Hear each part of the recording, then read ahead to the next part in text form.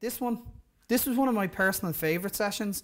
I'm going to fly through it because was meant to be a level 300. It turned out to be probably a level 600 session, and it's deep level SQL. So I just threw it in really just to say, look, if you're into level, really high technical level stuff, and you do a bit of SQL, or if you have SCOM or Ops Manager in your environment, this is one example, and I've got another session a little bit later to show you how you can use the data that's in the data warehouse, which is the SQL database in SCOM. You can also do this in Service Manager. You can do it in any database really, but around SCOM. And you can take that data out and you can build your own custom reports. It's not easy, but the point of this session was that it can be done. And it's a company called Veeam. I presume from the show of hands earlier about VMware, most people would have heard of Veeam. So Veeam are probably the number one, well, they are the number one. They're a gold VMware partner and a gold Microsoft partner.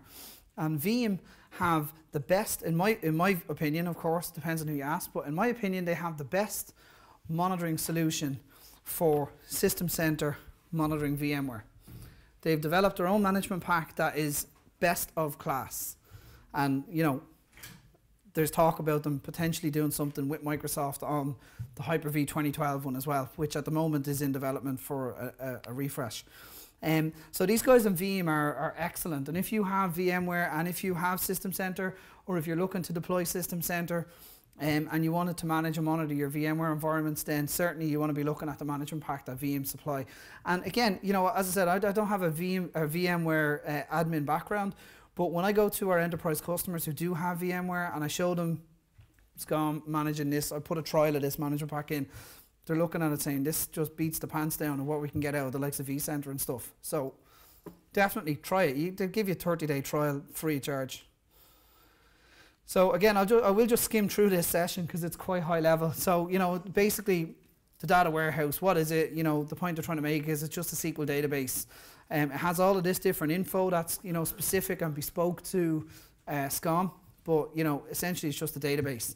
This is the level he went into. He went into all of these different chains inside of and tables inside of SQL, and it was just coincidental. I actually hadn't got this session in my original schedule builder.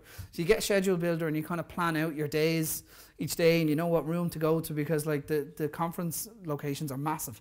And I had a session around the same time as this, and I just didn't fancy it, and I kind of saw this one was on at the same time and said, sure, look, I'll go and see what it's like, whether I like it or not, I don't know.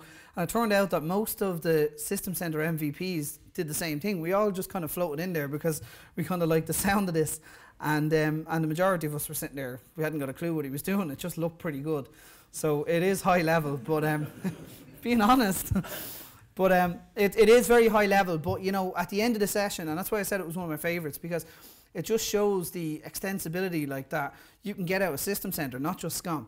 So, if there's something that you don't get out of the box, there's probably or most likely going to be a third-party vendor or maybe a community member, someone who's gone and developed the solution. Again, not just talking about SCOM, we could be talking Service Manager, we could be talking Orchestrator, And, if there's no solution out there from a vendor or a community member, then if you had the skill set in-house, or, if you know a company that has the skill set, then they can go and do this. All the data's there. It's just a matter of plucking that information out.